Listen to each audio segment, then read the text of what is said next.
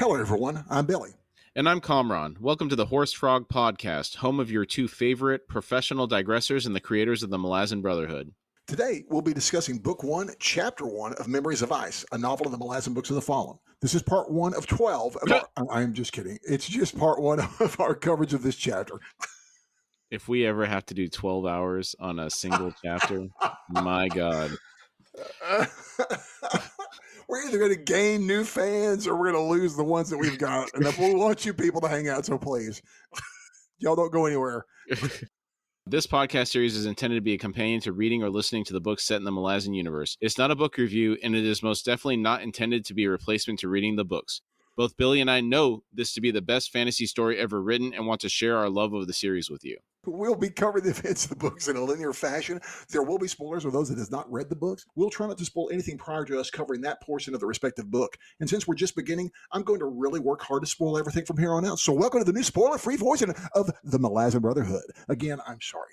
I just can't resist. Sorry, I kind of jacked up about starting Members of Ice here. So now that we're past the prologue, this is kind of like the real start. I'm real excited. Okay. Keep it together. I will keep it together. A quick warning. Today's episode contains descriptions of extreme past violence. Listener discretion is advised. Is it extreme or more like global? I would say both. Right, there we go. Okay. Our show is listener supported. If you'd like to support us, we'd really appreciate that. And you can do so by visiting our Patreon link on our website at horsefrogproductions.com. Currently, we're posting ad-free episodes on Patreon weekly. Also, we'd really like to hear from you. Send any feedback or comments to contact@horsefrogproductions.com. All right, Book 1, The Spark and the Ashes. The book begins with an excerpt from the Imperial Campaigns, The Panion War. This is Volume 4, Genebacus, by Imrigan Talabant, who was born in 1151 Burns Sleep. I thought this name sounded familiar, so I went back and looked. At the beginning of Gardens of the Moon, we had an excerpt from the Imperial Campaigns Volume 4 as well. This gave us some background on the situation on Genebacus as the book kicked off. Okay, right on. Quote, 5 mages, an adjunct, countless imperial demons, and the debacle that was Darujistan all served to publicly justify the outlawry proclaimed by the Empress on Dujek One-Arm and his battered legions. That this freed One-Arm and his host to launch a new campaign, this time as an independent military force, to fashion his own unholy alliances which were destined to result in a continuation of the dreadful sorcery enfilade on Genebacus, is, one might argue, incidental. Granted, the countless victims of that devastating time might, should Hood grant them the privilege, voice an entirely different opinion. Perhaps the most poetic detail of what would come to be called the Panion Wars was, in fact, a precursor to the entire campaign. The casual, indifferent destruction of a lone stone bridge by the Jagut tyrant on his ill-fated march to Darujistan. End quote. And it's amazing how random chance can play into the goings-on in the world. And this makes me think of chaos theory, which I, of course, learned about as a child watching Jurassic Park in 1993. Ah, that's good. Did you know about it before that movie? Elsewhere. Yes, I learned about it from probably more from Douglas Adams' Dark Gently Solistic Detective Agency. Okay. And how was it presented there? Oh, good gracious. He just always saw everything as strangely interconnected. He was the guy looking for the butterfly wings flapping. Okay. Basically, in stuff like this. And it's hard to explain Dark Gently. I don't remember it. It's been since it came out in the 90s as a book. Now, there has been 2 television treatments, strangely enough. One of them with Elijah Wood. It looks like the same bunch that did Wilfred almost. It's like 2 or 3 seasons long, and I've meant to watch it. I started watching some of it, but it's so completely, I think, different. These people are using chance and things in their favor, and I don't recall that from the book. All I remember is a rain god being there, and this guy didn't understand that he was a rain god. He didn't know it. Just some guy driving around in a car, and everywhere he went, he's trying to go find the sun, and he couldn't because the clouds loved him and followed him everywhere and rained on him in praise, and he didn't understand that he was a rain god. And that was the only character I really remember. If you were a rain god, would you have an Eeyore-esque personality? I think he was. Yeah, I think he was a very downer kind of fellow because he was always wanting to find some place where it was sunshine. He couldn't understand why it's always raining.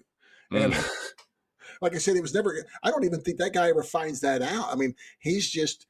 He's just a character in the books that you meet kind of here and there. And he's like, well, it's still raining near this fella. And he's like, no, I don't think anyone is kind enough or knows that he's a rain god, points out the fact. It's like, oh, by the way, you're a rain god. They're just kind of into you. The rain clouds are really into you, buddy.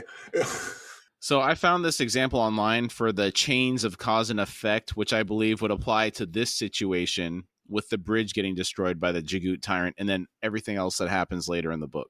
The initial condition, an uncomfortable pillow, which causes a bad night's sleep, and that causes poor performance by a soccer player or football, causes their team loses the World Cup, causes low morale in their country, triggers a recession, causes a revolution, which causes a complete collapse of society. Well, in the South American countries in particular, during the Pablo Escobar days, this was a bad deal for those fellas. They could, those guys couldn't go back home. Those soccer players couldn't. Really? You could be murdered. Yes. Oh my Not just gosh. by Escobar, just by the local people might murder them for just losing the World Cup, man. It was this is like not that long ago. I kid you not. But this is kind of have you ever heard of for the want of a nail? Yes, but go ahead and run through it. For want of a nail, the shoe was lost. For want of a shoe, the horse was lost. For want of a horse, the rider was lost. All for the want of a nail. And then the rider was, of course, carrying some type of important message. Yeah, I'm assuming it's all, yes. Some message to a king. Mm-hmm. I'm assuming, yes, it's all going to go. Collapse of society. Am I the only one that cares about the rules? Yeah. The calm Walter Sobchak quote there. Mm-hmm. Am I the only one that cares about the rules? I didn't get the exact recollection at first because the language is a little modified, sir. Yes, it is. All right, chapter 1. The chapter begins in the 1164th year of Burn's sleep, 2 months after the Darujhistan fate. This is also the 4th year of the Panyan Daman, and it is also the Talan year of the second gathering, which I presume the first gathering was the year they took the vow. Do you agree with that? Yes. So I do. So did we just mark it 0 here? Are you trying to run back? Trying to. Just 2 references in as many paragraphs. It couldn't be resisted, sir. I could not resist. If you can give me another one in the next paragraph, I will be shocked and amazed. Okay. All right. Noted, oh, sir. Dude, I see one immediately in the first sentence. All right.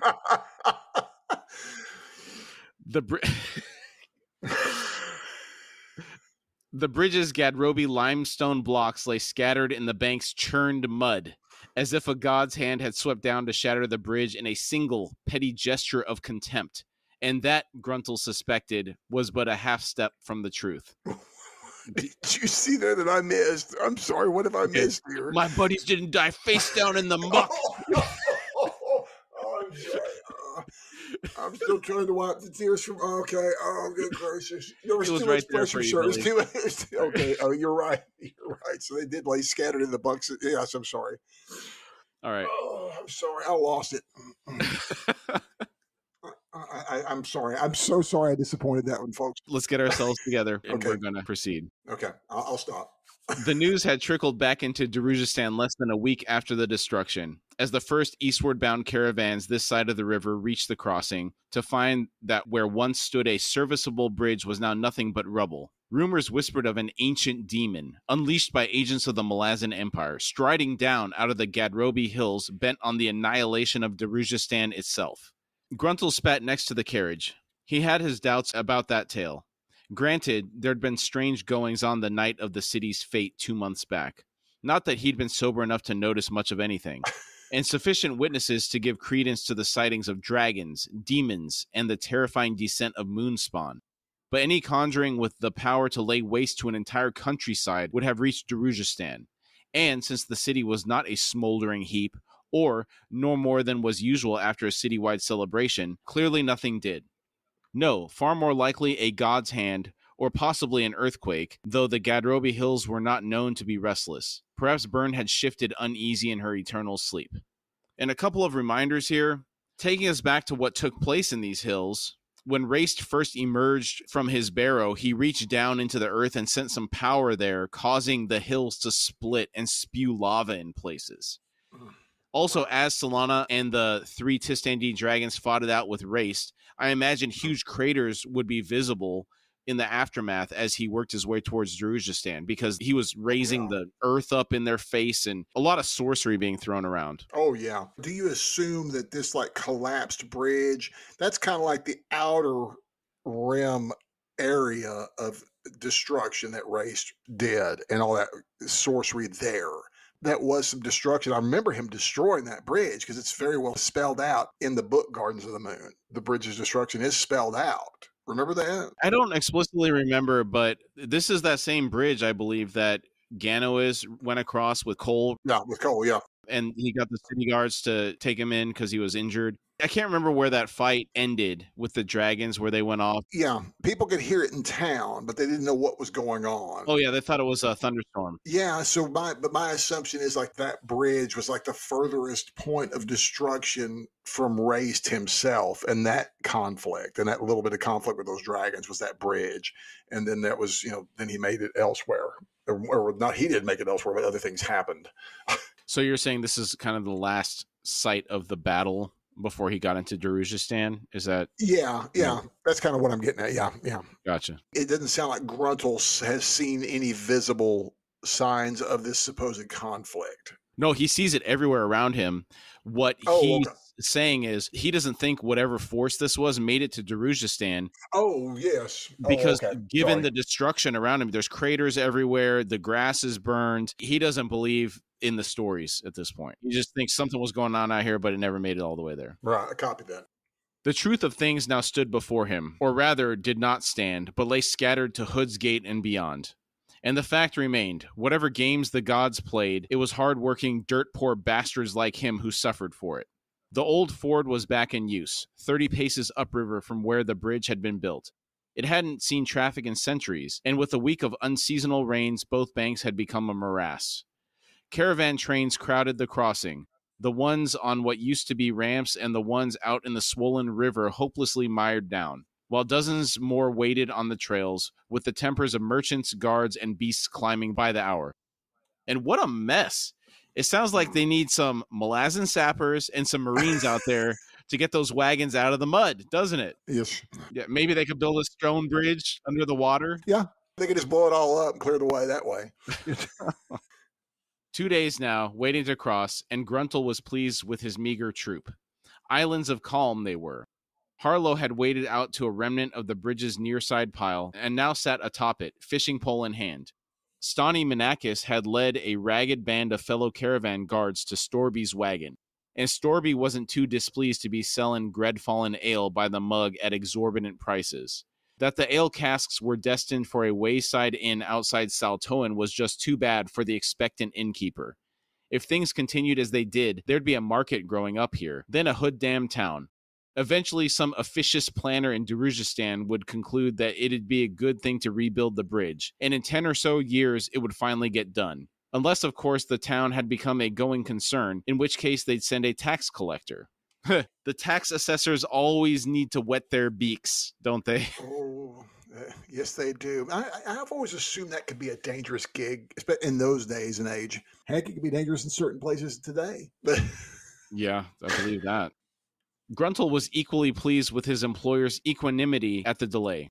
News was the merchant Mangki on the other side of the river had burst a blood vessel in his head and promptly died, which was more typical of the breed. No, their master Kiruli ran against the grain, enough to threaten Gruntle's cherished disgust for merchants in general. Then again, Kiruli's list of peculiar traits had led Gruntle to suspect that the man wasn't a merchant at all. Not that it mattered. Coin was coin. And Kiruli's rates were good. Better than average, in fact. He heard someone shout, "You there, sir!" Gruntle pulled his gaze from Harlow's fruitless fishing. A grizzled old man stood beside the carriage, squinting up at him. Gruntle growled, "Damned imperious of you, that tone, since by the rags you're wearing you're either the world's worst merchant or a poor man's servant." The man said, "Manservant, to be precise. My name is Emancipor Reese. As for my masters being poor, to the contrary. We have, however, been on the road for a long time." Gruntle said, I'll accept that since your accent is unrecognizable, and coming from me, that's saying a lot. What do you want, Reese? Reese scratched the silvery stubble that lined his jaw and said, careful questioning among this mob had gleaned a consensus that, as far as caravan guards go, you're a man who's earned respect. Gruntle said, as far as caravan guards go, I might well have at that. Your point? Reese said, my masters wish to speak with you, sir, if you're not too busy. We have camped not far from here. Gruntle studied Reese for a moment, then grunted, I'd have to clear with my employer any meetings with other merchants. Reese said, by all means, sir, and you may assure him that my masters have no wish to entice you away or otherwise compromise your contract. Gruntle said, is that a fact? All right, wait there. He swung himself down from the buckboard on the side opposite Reese. He stepped up to the small, ornately framed door and knocked once. It opened softly, and from the relative darkness within the carriage's confines loomed Caruli's round, expressionless face. Caruli said, yes, Captain, by all means go. I admit as to some curiosity about this man's two masters. Be most studious in noting details of your impending encounter, and, if you can, determine what precisely they have been up to since yesterday.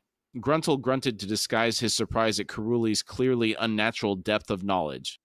The man had yet to leave the carriage, then said, as you wish, sir.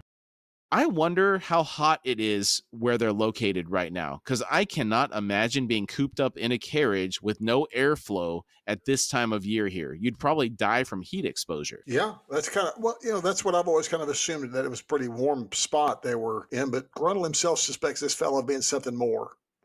And I'm assuming he's something more if he's got, when he opens the door, yeah, go ahead. Yeah. Go ahead with what? Yeah, go ahead with what you were just talking about. How did you know I was talking, kind of deal. So, I mean, maybe he could just hear it, but some of it, I kind of for some reason, I get the impression that the way this guy's in the dark there, like it's almost cool in there. Really? With the sun beating down on it? Yes, even with the sun beating down, like he's got some kind of magic kicking in there, I think, to keep cool. Okay. Caruli added, oh, and retrieve Stani on your way back. She has had far too much to drink and has become most argumentative. Gruntle said, maybe I should collect her now then. She's liable to poke someone full of holes with that rapier of hers. I know her moods. Caruli said, well, send Harlow then. Gruntle said, he's liable to join in, sir. Caruli said, yet you speak highly of them. Gruntle replied, I do. Not to be too immodest, sir. The three of us working the same contract are as good as twice that number when it comes to protecting a master and his merchandise. That's why we're so expensive. Caruli said, your rates were high? I see. Inform your two companions, then, that an aversion to trouble will yield substantial bonuses to their pay.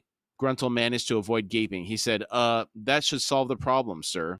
Caruli said, excellent. Inform Harlow thus, then, and send him on his way.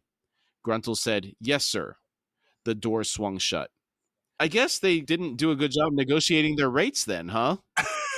That's what I'm hearing. Because that guy's like, oh, that was a lot of money. I didn't ask for enough. I know, it's exactly what I'm thinking. It's like, man, y'all did not ask for nearly enough, apparently. Mm-hmm. I could have asked for like 10 times the amount easily.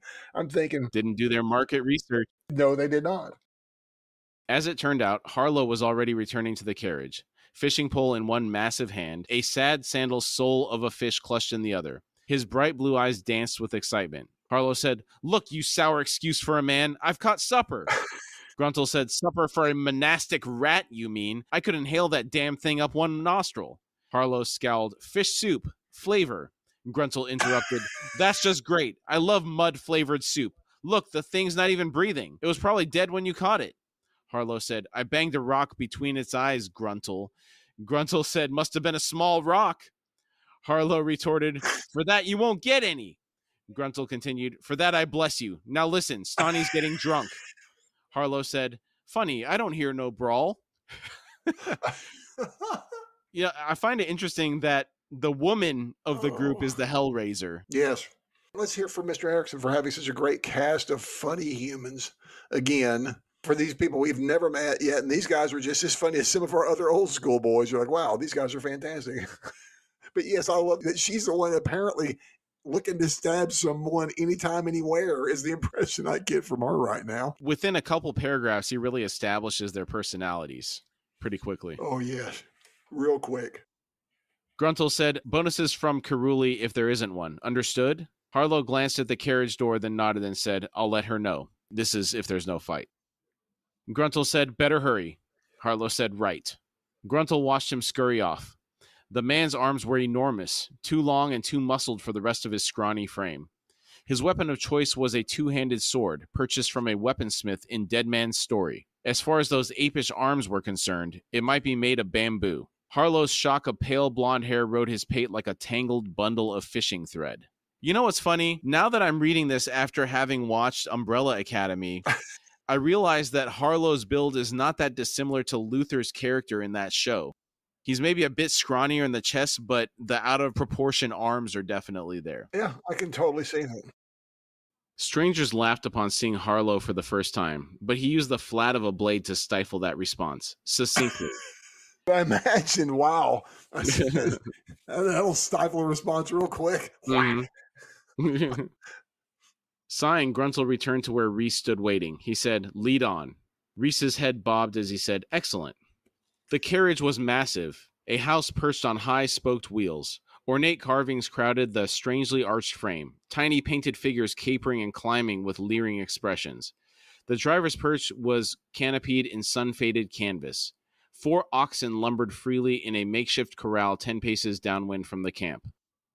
And I thought it was an interesting choice to have oxen pull the carriage. You would think they'd have some type of getup like the Trigal Trade Guild.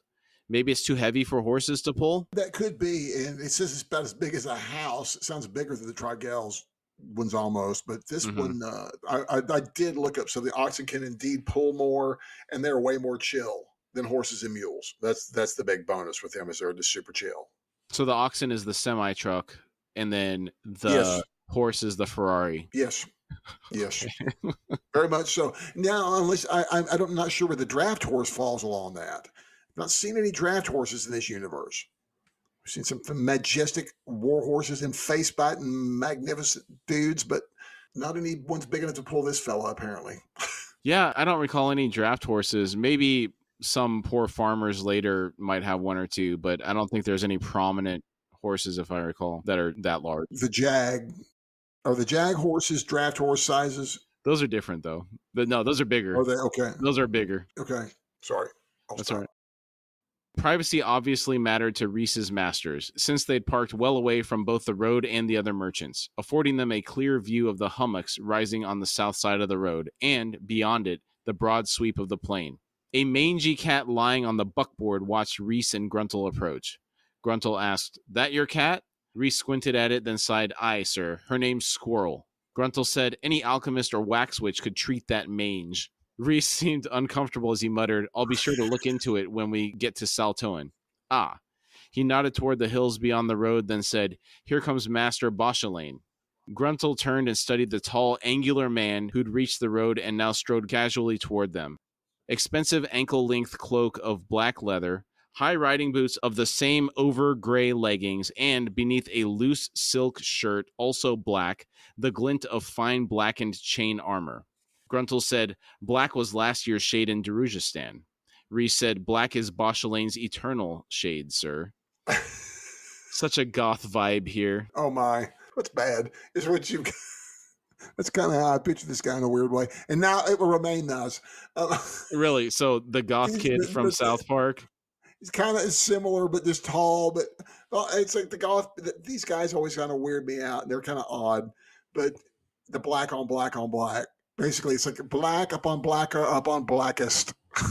Yes. I need more black, please. It's like there's not enough black in my outfit. I'll tell you who I think he looks like after we get through this next paragraph. Okay. I'm just kidding. I don't think Boschelane looks like Goth Kid, but it's just kind of funny. Boschelane's face was pale, shaped much like a triangle, an impression further accented by a neatly trimmed beard. His hair, slick with oil, was swept back from his high brow. His eyes were flat gray, as colorless as the rest of him, and upon meeting them, Gruntle felt a surge of visceral alarm. To me, he looks like Nicolas Cage. I don't know why. He does kind of have that long face. Is it the chill version or the over-the-top version from the face-off version, as it were? or kind of like somewhere in between. It's got to be the chill version because Boschlane is very collected. I don't think he ever really is out of control. Does it have to do with the Renfield artwork? Well, that came out much later. I know. But I mean, I've never seen the movie, but I've seen the artwork. Maybe a little bit. Okay. I'm just curious. I mean, the only new Nicolas Cage movie I've seen was that Dream scenario. Well, it's not even a new Nicolas Cage. It's just him, his aura. Just him. Oh, copy that. Okay.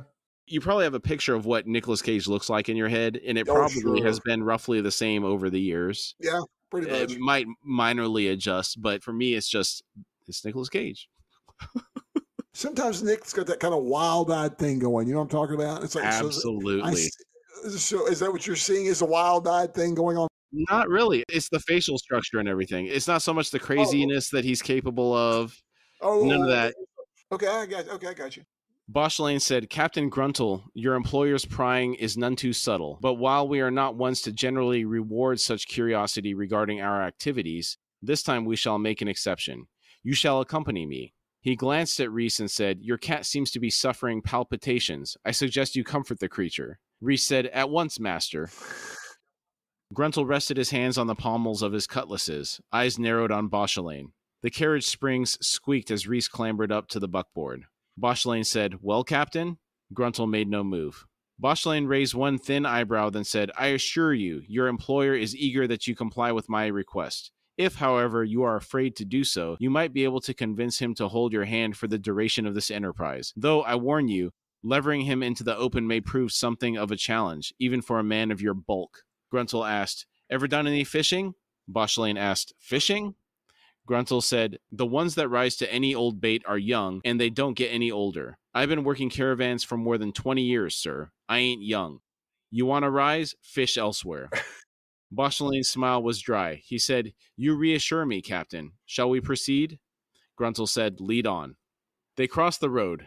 An old goat trail led them into the hills. The caravan camp this side of the river was quickly lost to sight. The scorched grass of the conflagration that had struck this land marred every slope and summit, although new green shoots had begun to appear. As they walked, Boschlane noted, fire is essential for the health of these prairie grasses, as is the passage of Bedarin, the hooves in their hundreds of thousands compacting the thin soil. Alas, the presence of goats will spell the end of verdancy for these ancient hills. But I began with the subject of fire, did I not?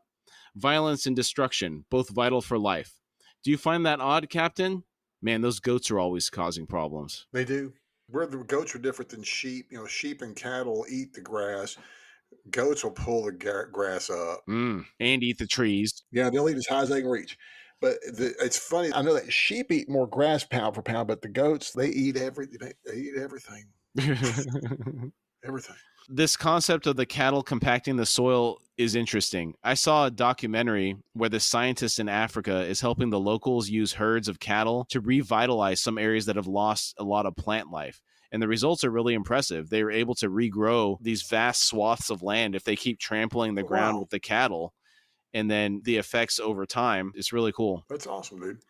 Gruntle said, what I find odd, sir, is this feeling that I've left my wax tablet behind.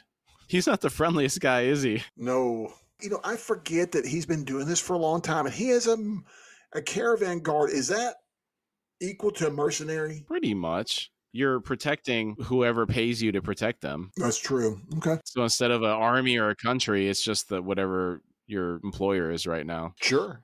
I guess there is that too. So that may be why he's not necessarily the friendliest guy, because he's got 20 years of experience dealing with squirrely people. Yeah, definitely. Boschlane said, you have had schooling then. How interesting. You're a swordsman, are you not? What need you for letters and numbers? Gruntle said, and you're a man of letters and numbers. What need you for that well-worn broadsword at your hip and that fancy mail hauberk? Boschlane said, an unfortunate side effect of education among the masses is lack of respect. I had that highlighted. Yeah? I do. It's a pretty good quote. It's a great quote, dude. Gruntle said, healthy skepticism, you mean? Boschlane said, disdain for authority, actually. You may have noted, to answer your question, that we have but a single, rather elderly manservant. No hired guards. The need to protect oneself is vital in our profession. Gruntle asked, and what profession is that? They descended onto a well-trodden path winding between the hills. Bauchelain paused, smiling as he regarded Gruntle. He said, "You entertain me, Captain. I understand now why you are well spoken of among the caravanserai, since you are unique among them in possessing a functioning brain. Come, we are almost there." They rounded a battered hillside and came to the edge of a fresh crater. The earth at its base was a swath of churned mud studded with broken blocks of stone. Gruntle judged the crater to be 40 paces across and 4 or 5 arm lengths in depth. A man sat nearby on the edge of the rim, also dressed in black leather, his bald pate the color of bleached parchment. He rose silently, for all his considerable size, and turned to them with fluid grace. Bauchelain said, "Corball Broach, Captain. My partner. Corball, we have here Gruntle, a name that is most certainly a slanting hint to his personality." If Bauchelain had triggered unease in the captain, then this man, his broad, round-faced, his eyes buried in puffed flesh and wide, full-lipped mouth set slightly downturned at the corners, a face both childlike and ineffably monstrous, sent ripples of fear through Gruntle. Once again, the sensation was wholly instinctive, as if Bauchelain and his partner exuded an aura somehow tainted. This guy always struck me as slightly Uncle Fester-ish from the Addams Family. Agreed. I get that. A simple, more brutal version of Fester, for sure. I get that for sure. The fact that he puts the willies on to Gruntle says something right there. Both of them kind of give him the willies. Yeah, I wouldn't expect someone with this much experience to experience a ton of fear right now. I can understand you having like some caution. Yeah, caution. Be like, hey, you know what? I don't know y'all. I'm gonna, kind of keep my eye on y'all. But this sounds like, especially in particular, seeing this guy, I was like, whoa, put a little fear on him. Like, yeah. Under his breath, Gruntle muttered, "No wonder the cat had palpitations." I'm sure. It's like the same thing from South Park where you see that. It's like, I see that you like cutting the eyes out of pictures of women. My son also likes doing that. It's almost like he's that guy, and you're like, He pulled his gaze from Corball Broach and studied the crater. Bauchelain moved to stand beside him and asked, "Do you understand what you are seeing, Captain?" Gruntle said, "Aye, I'm no fool. It's a hole in the ground." Bauchelain said, "Amusing. A barrow once stood here. Within it was chained a Jagoot tyrant." Gruntle noted, "Was." Bauchelain said, "Indeed, a distant empire meddled, or so I gather, and, in league with a Talani mass, they succeeded in freeing the creature." Gruntle said, "You give credence to the tales, then. If such an event occurred, then what in Hood's name happened to it?" Bauchelain said, "We wondered the same, Captain. We are strangers to this continent. Until recently, we'd never heard of the Malazan Empire, nor the wondrous city called Darujistan. During our all-too-brief stay there, however, we heard stories of events just past. Demons, dragons, assassins, and the Azath house named Finest, which cannot be entered yet, seems to be occupied nonetheless. We paid that a visit, of course. More, we'd heard tales of a floating fortress called Moonspawn that once hovered over the city." Gruntle interrupted, I'd seen that with my own eyes. It left a day before I did." There's something about the way Bauchelain worded that, the Azath house named Finest, which cannot be entered yet, that makes me think that they've been inside an Azath or two before. What do you think of that? Yeah, it's most assuredly that word. You can't get into it yet. Like, wait, what? Have y'all been doing this? Y'all break into these houses? What are y'all, housebreakers? I mean... How would they get in? Do they have some secret information that allows them to enter? These guys are something to be aware of. Mm-hmm. They are far more than they seem. That's a fact. The other thing I found, this is the first time we have seen someone, or I've heard of someone in the world having not heard or confessing to have had no prior knowledge to the Malazan Empire before arriving here. Says something to the size of this world, again, to places that we have not yet been introduced to, and I don't know if we ever are. Good point. Makes you wonder where they're from. Yeah. Also, now that we see how the Azath are named, I'd like to know more about Tremorlore and Deadhouse. What gave them their names? Yeah, that's a really good question. I hadn't thought about that at all until you stated that. Yeah, because they named this one Finest, which was the acorn that caused it to grow. Exactly. So, yeah, Deadhouse and Tremorlore. Deadhouse kind of makes sense in a way, but Tremorlore is very intriguing. How does Deadhouse make sense to you? What are you picking up there? Like a cemetery. I thought every Azath had a cemetery. Kind of does. I mean, they do. But this one in particular has the vibe. For some reason, in this world, I don't know why I get this impression from these Azaths, certain ones in particular, remind me of like Victorian era white picket fence, that kind of house just sitting over there by itself. Yeah, you don't want to go over there. The paint may be peeling on them. I'm not sure if they're in good shape or anything, but it's like I imagine a house built like that, or something from a Western almost. Some kind of a clapboard house. I'm not sure how to put it exactly. They're listed as like something I would imagine in New England, because they said they're very similar. At least the ones that we've seen and been inside sound like they almost have a similar layout. Like Dead House and Tremorlore sounded to almost have the same layout. I'm thinking of the best way to describe how they appear to me. They're always stone blocks for their walls, and then there's a couple towers, overgrown vines around them, and then the yard looks unkempt. So I think the piece of it, to me, that is similar to what you're saying is the unkempt yard aspect of it. Yes. Where it obviously looks like an abandoned house. Yes. It's like an abandoned house with, I'm assuming in Dead House would look more like a cemetery more than anything in particular. Up to the house, right? With the humps in the yard. Yeah. Uh-huh. Yes. Okay. Yeah. That's kind of my impression. Tremorlore, I got no idea. But I'm assuming Tremorlore looks almost the exact same, though. Yeah, I think they all look very similar. Yeah. Okay. Bauchelain sighed. Alas, it appears we have come too late to witness for ourselves these dire wonders. A Tistandi lord rules Moonspawn, I gather. Gruntle shrugged and said, if you say so. Personally, I dislike gossip. Finally, Bauchelain's eyes hardened. Gruntle smiled inwardly. Bauchelain said, gossip indeed. Gruntle asked, this is what you wanted to show me then? This hole? Bauchelain raised an eyebrow and said, not precisely. This hole is but the entrance. We intend to visit the Jagut tomb that lies below it.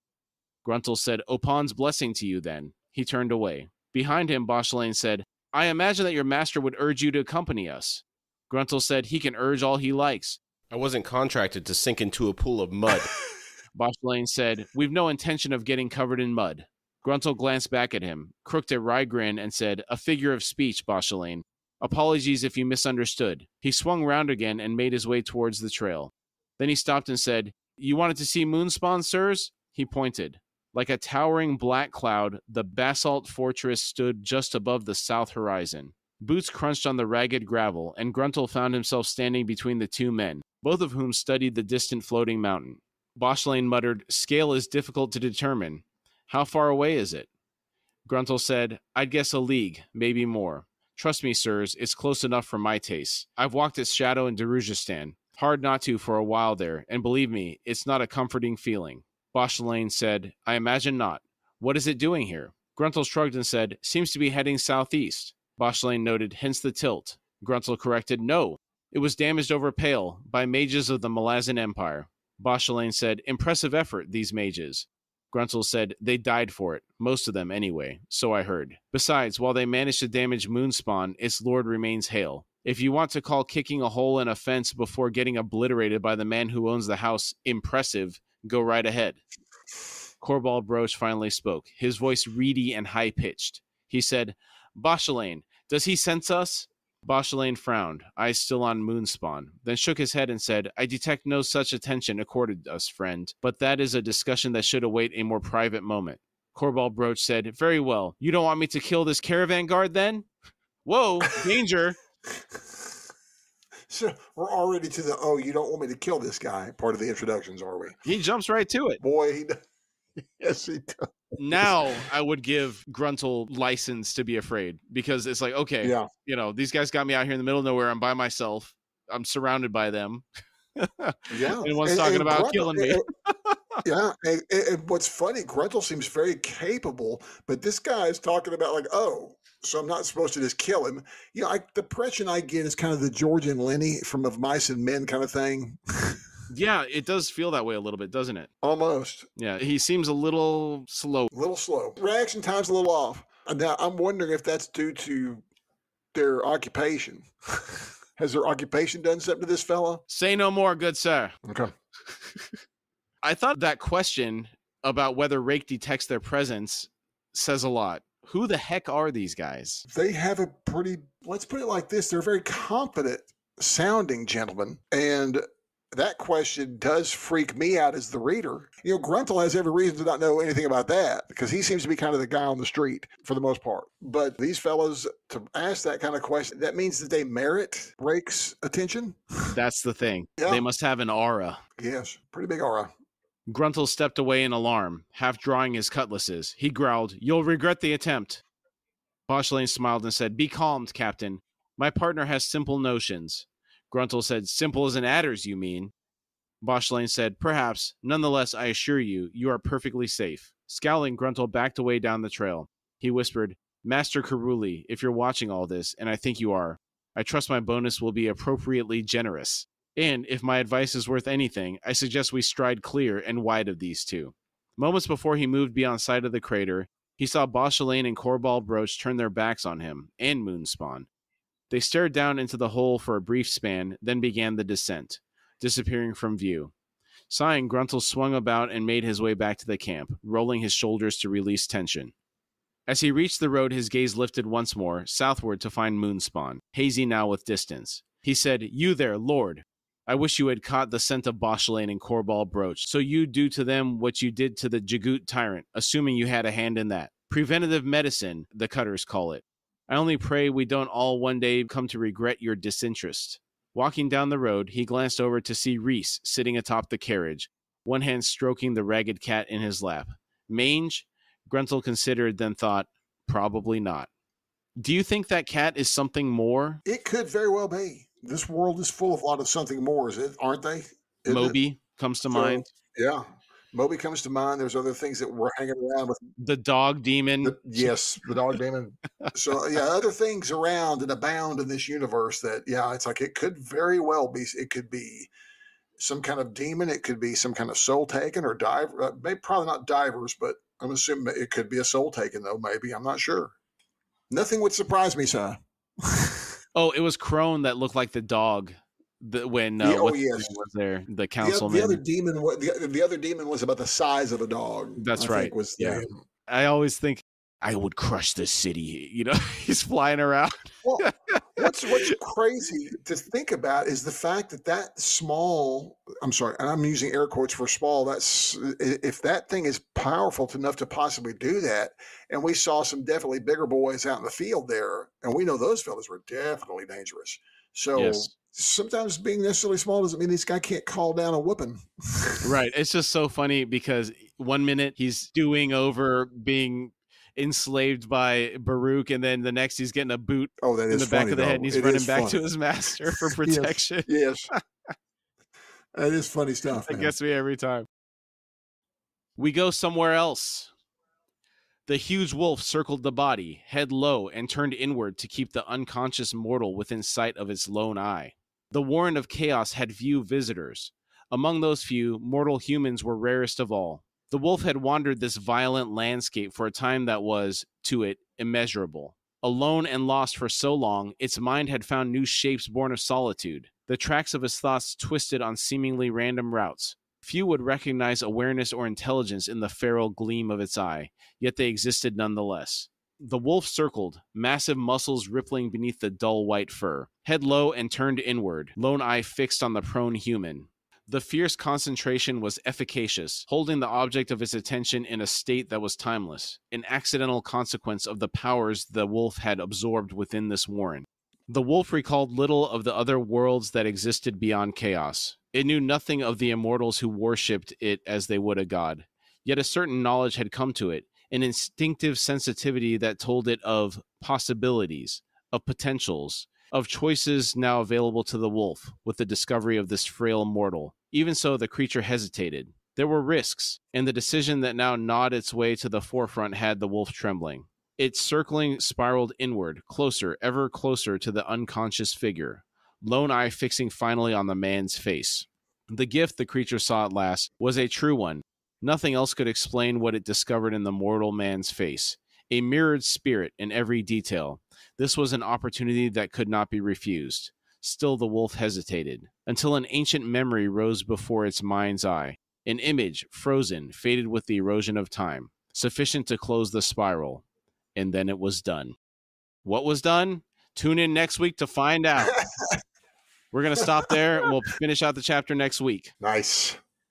I will point out one thing, though. This is the wolf from the prologue. So it mentioned it saw silvery light coming through when it opened the warren in the prologue. Yes. To be in chaos for over 100,000 years sounds like an absolute nightmare. Yes, it does. Alone? Ugh. Sounds like it'll be almost like some type of acid or ayahuasca trip. The longest ever. Having all that pure creation around you, yeah, it'd be crazy. It's probably one of those things where it's lost its mind and come back and lost, because it's who's to tell what's going on.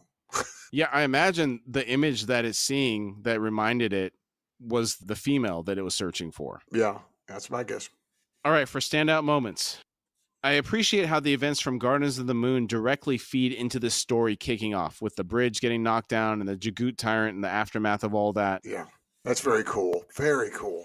Yeah. As we get deeper in this series, you start seeing all this. Wow, this has all been connected from the get-go. That's what's crazy. Yeah, especially because it causes Gruntle to be stuck on the shore. He meets Boschlane and Corball Broach, and then we'll see where that goes. Yes. I also enjoy how quickly the personalities of Gruntle, Stani, and Harlow are introduced in such a short section. Gruntle is the grizzled veteran, Stani's the firecracker, and Harlow is the optimist. I thought that was excellent work by Mr. Erikson. Oh, I love it. And so much of his human characters in particular, they have these traits you tend to remember. Do you think a lot of these characters live in his and Esselmont's D&D world? Is this why they have such a lived-in, why this place in particular has a lived-in feel? Do you imagine that has something to do with it? Like they may have had some backstory for these people already? From what I've heard, the major characters were in their D&D story. I don't know how extensive that roster goes down, though. Okay. I'm not sure what he invented as part of the story to flesh it out. Sure. Because we know that Rake is definitely in there. Kellanved, Dancer, they role-played them for sure. Right. I can't think of any others off the top of my head. Okay.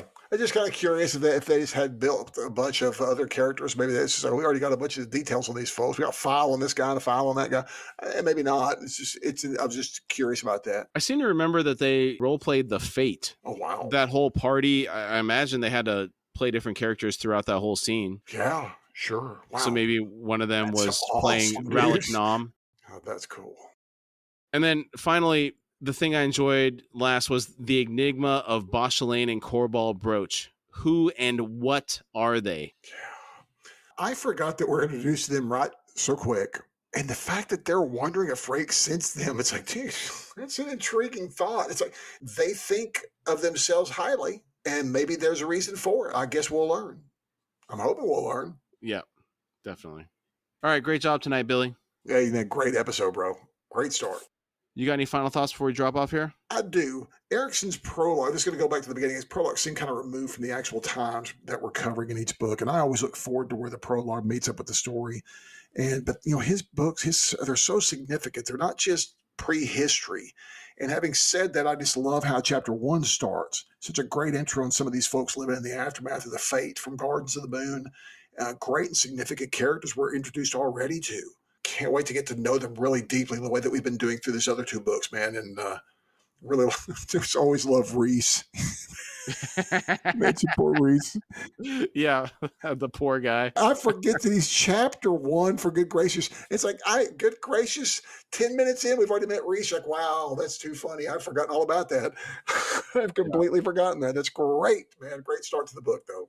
Absolutely. I know we technically started with the prologue, but when you hit chapter 1 past the prologue, that's where the rubber meets the road so much in these Erikson books. And it's like, yes, here we go. The second half of chapter 1, oh man, some of the characters that are introduced there, it's great. I love it.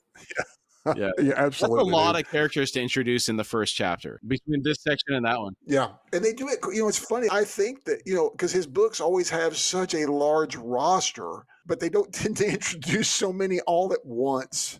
It's like, I guess we're professionals now. We've read through 2 of his books. It's like, you can handle it. I'm going to introduce you to a bunch of guys real quick. Oh. All right. Thanks, everybody. We'll see you next week. Hey, we'll see y'all next week. We thank you all for joining us today. Again, we really like to thank you for taking the time to be with us, and we've had a really great time talking about the topic today. If you would like to support our show, you can find us at horsefrogproductions.com, where you can find our Patreon link. Depending on the platform you're listening from, it may also be in the episode description. And if you'd like to contact us through email, it's at contact@horsefrogproductions.com.